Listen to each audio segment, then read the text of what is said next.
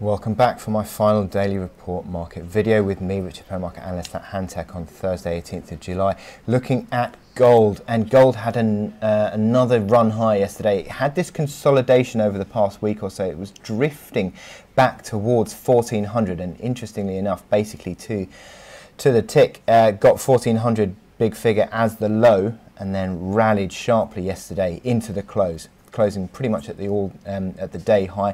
But also, interestingly enough, 1426 is the daily close yesterday, was higher than the close that we got on the day that gold peaked at multi-year highs. So we're seeing multi-year high close yesterday on gold. Really does suggest that the bulls are back in control. Now, the reaction today has been a little bit disappointing, you could argue, but certainly the fact that gold was strongly higher yesterday in a break to 2-week highs, certainly on an intraday basis, really does put the bulls back into the driving seat. You've got this little mini downtrend that we've breached, and you've seen a move today, this morning, back towards near-term breakout point of 1419.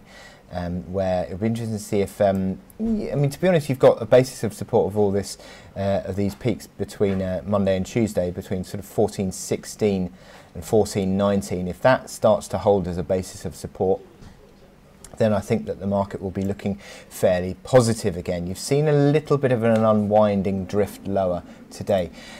It is a tendency for gold to just have these strong bull candles and then just drift off again. So if the market can hold above this sort of 1419 area into the close, and then start to develop again further positive moves tomorrow, then I think that could still be considered to be quite a strong move on gold, eyeing up the test of the 1439 reaction high that we saw back in June.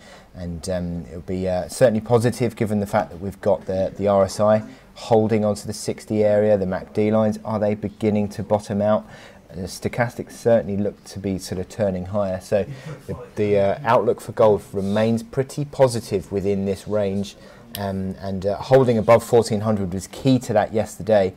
Also, obviously, the 23.6% fib level, but now it's a possibility of looking towards the highs again, and that will be key. So with that in mind, I wish you good luck in your trading. I'll point you towards the subscribe button here, where you can subscribe to my YouTube videos. And you can go to our website and join in with our trading webinars, and I will speak to you later.